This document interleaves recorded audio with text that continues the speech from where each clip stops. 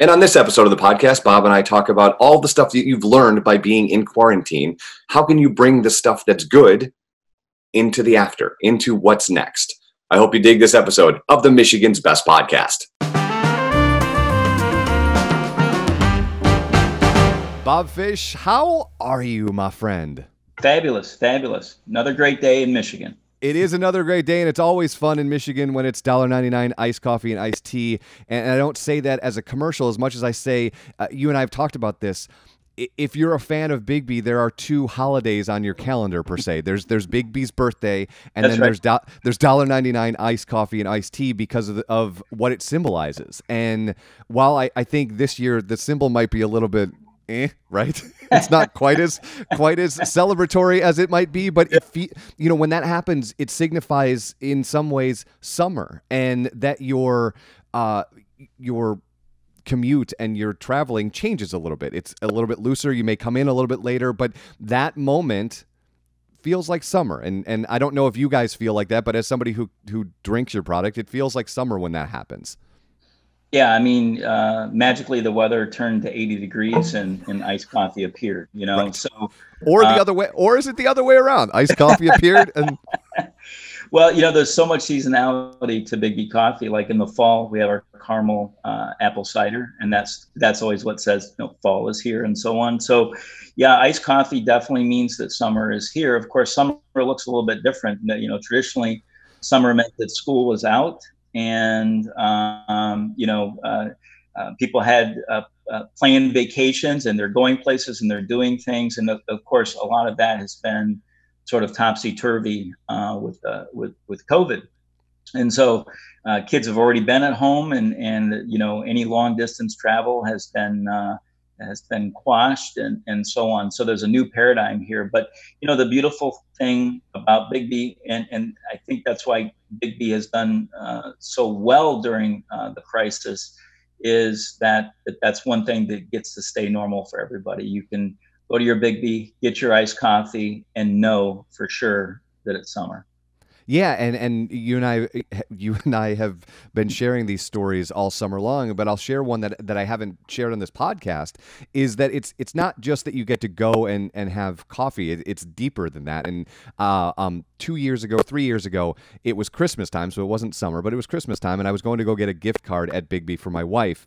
Yeah. And at the store that we're in, you cannot really see the parking lot. So it's not like the baristas could see everybody coming in and going. However, when I got out of my car, by the time I reached the door, the drink that I always get from that Biggby was waiting for me, regardless of what I was actually ordering, right? And so it goes beyond this commerce. It goes to this relationship. And what I think you're starting to see people do, and you talked about it in the last episode, that being able to have your mother over on a deck is a step in the right direction. It's probably not exactly what you wanted or the exact way you wanted to do that, but it's a step in the right direction. And I think one of the things I wanted to talk about on this episode is when somebody goes through a drive-through of wherever they go and they get their burger that they love or their hamburger that they love, or they go to Biggby and get the coffee that they love, there's that dopamine hit. Like I've done a thing. I've talked to a human, and on episode 2 you and I talked about how I might be talking to that person in the drive-through a little bit longer than I normally would because I miss humans.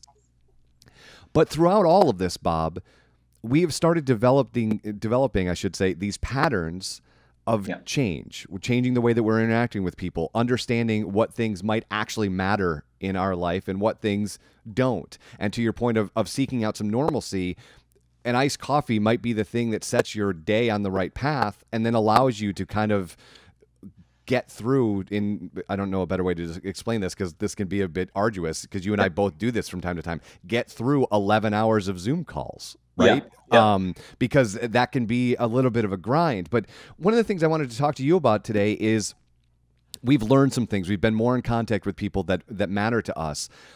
But typically when we go through a crisis as a society, that all of that change tends to be fleeting. It sort of fades after time. And we go back to, in this case, we go back to January of 2020 instead of forward to August of 2020. And you're really great at framing this sort of stuff. And I wondered if I could get your thoughts on some ways in which we can hope of keeping what was great about right now and pulling it through to the future. Yeah, I mean, to me, one of the upsides of the whole COVID event and the stay-at-home policies is that we got to hit a reset button, and it's like our lives, or I'll just speak to my life, was just super busy, super chaotic. We were running really hard, and I like running like that, and I like having that, that kind of stimulus in my life. But it's like, when your garbage disposal gets stuck and then you got to go down under the sink and push the reset button to get it going. That's what happened. I had to get down on my knees and hit the reset button on my garbage disposal. And this has just been such a great opportunity to evaluate what is important, what is not important, what are the habits that I want to create, what are the things I want to give up. And I mean, the world came to a full stop. We'll never have this opportunity again where the world came to a full stop. And so if we don't leverage this opportunity this time, I can't imagine another moment that we'll have to have this kind of full stop analysis of our lives, right? And it's allowed us to evaluate and look deeper into our personal relationships at home. It's allowed us to look at our relationships outside of the home, and it's allowed us to look at the relationships that we have in business, or whether you're a nonprofit, or whatever your Sure. your business of life is. And but your ultimate question is, okay, but how do we remember this? How do we hold on to these quick lessons that we learned and don't drift back to where we were?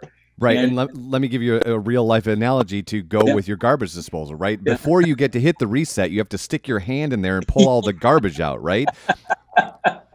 totally, But the problem totally, with that is that a month later you do the exact same thing. You again yeah, decide to shove an entire head of lettuce into your garbage disposal and have to go in and get the wet lettuce out and hit the reset button. And so, that's right. you know, how do we make sure that we remember, oh yeah, let's stop putting food in the sink so I stop having to stick my hand in that disgusting contraption and then That's climb underneath it and hit a reset button. that's right.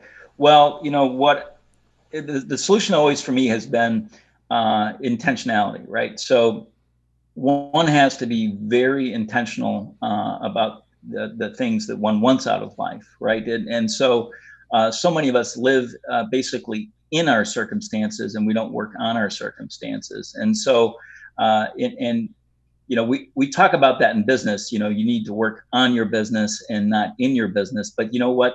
The parallels between business and running a business and running your life are about the same, right? It's all the same thing. And so from a personal perspective, we would much rather somebody work on their business, or on their life, excuse me, or on their relationships. And the only way you can do that is to be intentional about it. And the only real way to get intentionality is to create a picture for yourself. And so, at Biggby Coffee, we've always been really fascinated and interested in the idea of visioning, and that could literally just be sitting in a chair and in 5 years, in 10 years, in 1 year, trying to visualize what you want your relationship to be with your partners, what you want your relationship to be with your family, what you want your relationship to be, in our case, like with our owner operators or our customers and so on, and then writing that down. Writing it down makes all the difference in the world because, one, there's some personal accountability there for yourself, and two, if you can write it down and then share it with somebody, that can make all the difference in the world. Because once people understand what your vision is, they are more than willing to help you achieve that vision. But if that vision just kind of hangs out in your head and bounces around between your two ears and nobody knows what it is, they can't support you in that. Yes. And let's go back a step before the visioning, because one of the things about you that I want to keep coming back to, because I think number one, I think in most people's lives, it's understated. Number two, I'm pretty sure it's where your superpower comes from. If we go back to Memorial Day weekend, and you told me this a week ago, you walked 30 miles in an Correct. entire weekend. Yeah. And I cannot, my mother has taught and performed and practiced Tai Chi for now 3 decades. And I watch the way that her brain works, and it's very similar to the way that your brain works. And so I would say, if you're somebody who's listening to this podcast, or you've listened to all of them and you're like, I get something from Bob every time he comes on the show. I love this. How do I get there? I'm going to tell you, go outside and walk around. That is, to me, because that's the only way that you're going to get to the point where you can free your brain up to get away from the anxiety of something like this, or the anxiety of, or the anxiety of, if we go even to December and you're a retail location who's not hitting their sales goals for Q4, the only way to approach those problems is actually to go the other way, to go and be Neo from the Matrix and slow everything down, and it pulls away a little bit, and then you can see the whole picture. But you've got to, if it's not walking, it's got to be something else that you sort of stop your brain for a second and then let it reset. Yeah. Yeah. And, so many people talk about, walking from an exercise perspective or from a physical perspective. And certainly I like the benefits, or the benefits of the physical activity. I think that that's probably good for me, and so on and so forth. But where walking really benefits me is in sort of my mental stability, right? And boy, do we have a lot of inputs in our lives. There's stuff like this, and my phone will be texting over here while we're talking, and I can hear my wife downstairs on the phone, and soon the UPS driver will show up and be barking. And how do I carry a thought for like 2 seconds on that? Really hard to do, So getting outside to me is not so much about the physical benefits, but it's really about the mental benefits. And I won't remember the name of the book, but there's a lot of joy that comes out of being outside and being in nature and so on. There's something very rhythmic about it, listening to the wind, listening to the water, to the birds, to the woods, the smells. Human beings were built to be outside, not to be inside. And all those particular inputs are very harmonious for our brain and really calms it down. And, the way, or probably the only way I can get really clear thinking is spending time outside. So, when I say I walk 30 miles, that's about 10 miles a day. I can't get that through the week because I'm so busy, but I'm sure on a holiday week, I could do 10 a day. And boy, did I solve some major issues. Now, this next question is a little bit like asking what pencil Stephen King uses, but I want to add, obviously the walking is meditative in and of itself, but do you meditate on top of that, or is that sort of an all-in-one moment for you? Yeah, for me, it's all in one. So a lot of people. There are those dogs. Meditation, yes, my very happy dog. I've never been able to focus enough to meditate, like sitting on my deck. And I've tried to do it, and I try to do it at sunrise and early in the morning and late in the evening and in the afternoon. And there are folks that can really meditate, and then there are folks that really can't, and I'm in the really can't. I have a little bit of a itchiness about me, and so the combination of the woods, but also of walking, it's like it occupies enough of my brain. So I can't remember if we talked about this or not, but a lot of folks came to Biggby Coffee to work or to study because they actually needed that background noise going on, right? So the music playing, or the espresso machine going, or just the other people, and then they could concentrate. And I'm a little bit more in that category. I need a part of my brain to be occupied with all these other things in order to think clearly. Yeah, well, I equate it to you're now seeing, as we rethink what an office looks like, you're now seeing people that are like, maybe that open office thing was probably not a great idea, because all of these people have been at home sort of in their own world, and they're doing all of this. They're way more productive because they're not interrupted all the time. And, I equate the same thing to when you go to a Biggby. I go to a Biggby to get work done because I know none of that noise has anything to do with me. It's just right. No one is going to ask me a question. I'm just going to get to do my stuff, and there's a din in the background that actually, to your point, hyper focuses me because I can tune all of that out and let that part of my brain go wander and do that. That's right. And, like if I'm writing, I actually need music going in the background. And so, it's a little old school, but my go-to music is the Beatles. And because, like every other song is about love, and that really kind of works out for me. But it just runs in the background, and it helps me concentrate. So I need to still be doing two things at once when I meditate. And so when I meditate, just sitting still and getting my heart rate down and stuff like that. Although I use a lot of meditative practices, from a breathing perspective, I'll go, 4 in, hold for 4, 4 out, hold for 4, to kind of lower my blood pressure and things like that. Not my blood pressure, but my heart rate and so on. So there's a lot at Biggby, in our home office, we start all of our meetings with a meditation. So in our leadership team, have you always done that, or is that sort of a newer? Within the last 3 to 4 years, we've done that. So each member of the team will do it in a different meeting, and we'll lead the meditation. Everybody's got different ones, and they're all good. But it's just something that brings everybody sort of centered to the day, to the moment.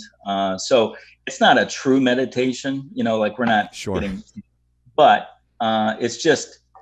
People come into meetings and they sit down. Of course, we haven't done that in a long time, but we sit down and it's just to let go of all that chattel that you brought in with you. So at the beginning of the episode, you talked about this has allowed you and your wife to slow down, right? To kind of relax a little bit. Maybe not relax, but certainly slow down. My question is, do you think you would have ever started the tutorial videos had this event not happened to you? Nope. Would have never done it. So and so this has been great from that perspective. We do Bean Basics, where we look at how to use various pieces of coffee equipment at home, and then we do something called Date Night Cocktails, which just really embraces our love for each other, but also the sort of fun that we like to bring into our lives through that commitment and so on. But no. Definitely wouldn't have done that. And definitely glad we've had the opportunity to bring those to the table, both Bean Basics and Date Night Cocktails. And so one of the things, I think we talked about it in episode 2, we talked about you and your wife, before this happened, had been traveling the planet in search of coffee. And I wonder, because you've talked about, for the last 2 episodes, you've talked about this in the business versus on the business. And if you don't mind sharing, like, what's your vision at this point to restart that process? What does that look like for you two? Yeah. So, our mission is to convert all of Biggby Coffee to Farm Direct coffee. And Farm Direct just takes the brokers out of the system, gets more to the farmer. And then we're looking for farmers that are, treating their people right, treating the planet right, and, making some social investment in their community. And that requires us to go boots on the ground. And so, but that work goes on. So now we're not able to execute the boots on the ground component, but we are continuing to network out there to build the farm direct relationships. And it's a little bit like trying to find a needle in a haystack, the kind of farmer that we're looking for. Sure. And so it takes a lot of communications. We were doing those at trade shows. We were doing them at coffee functions where we meet people and then meet other people and so on and so forth. Now that methodology has changed. And, just yesterday, I was on a Zoom call with somebody from Costa Rica. The day before, I was on a Zoom call with somebody from Uganda and so on. But we're beginning to work through the preliminary parts of whether they would qualify for farm direct from a Biggby Coffee perspective, so that the minute that we can get back on a plane, that we can go. And I don't remember if I shared this with you. I think I had COVID back in late January. I was tested using kind of a low quality test. It didn't seem like I did, but both Michelle and I are going to get tested this following Monday. And if we have the antibodies, then I'm really considering deeply getting back on a plane so that I can do these on-site visits, because there's nothing more important to me right now than converting all of Biggby Coffee to Farm Direct coffee. And so for those of us where that sentence you just said makes a lot of sense to you, may not make a whole bunch of sense to a consumer, right? How long will that process, like from the scale of a Biggby, how long does it take for you to, and I don't need to know the exact number of farms, like that's sort of in the weeds, right? But like how long would this process take without COVID? How long would you guys have been traveling to kind of figure this out? Yeah, I mean, to sort of to find one farmer probably takes 6 months to a year. And that Wow. means, preliminarily there might be 20 or 30 farmers that you begin to talk with. And we're real serious about this idea of whether they're treating their workers right or not, and paying them 2 or 3 times the national average. And whether they're treating the environment right. And by that, we mean that they're practicing sustainable farming practices on their farms, they grown using organic methods and so on and so forth. And then this idea that they have a larger social cause means, like a lot of coffee companies will come in and check the USDA organic box and Right. check the fair trade box. But frankly, for Biggby coffee, those thresholds are too low, not too high. And so we're looking for something that's not third party driven, that the third party gets a whole bunch of money on this deal and the farmer doesn't really get a lot of money on this deal. And so all around, we're looking to benefit the farmer that is making an investment in their community. So the last thing is, this idea that they have some social program. Usually it comes down to education or providing water, or providing a safe environment for their community. But we have to go in and verify that, right? Because everybody says like, yeah, we do that, but Right. until you, Right. so we call them out.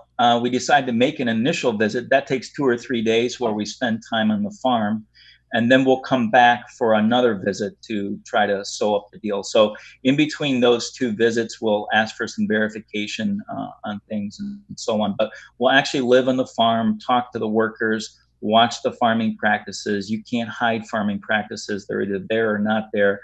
And then, of course, also engage with whatever social commitment they're making to the community. Our goal, my personal goal, is that every owner-operator in our system, every barista, and every customer in the inn will know the name, the face, and the place of every coffee that we're getting. And today that doesn't exist. It comes from nameless, faceless, placeless. Sure. Yeah. And so we want to unwind that. And we think that that's important. We think it's important to the world and important to how we do business. Bob Fish, co-CEO of Biggby. Good luck on the test on Monday, because I'd love to see you get back on the horse and get the journey going. As always, a pleasure, my friend. Be safe, stay healthy. We'll talk next time. Thank you. Bye-bye.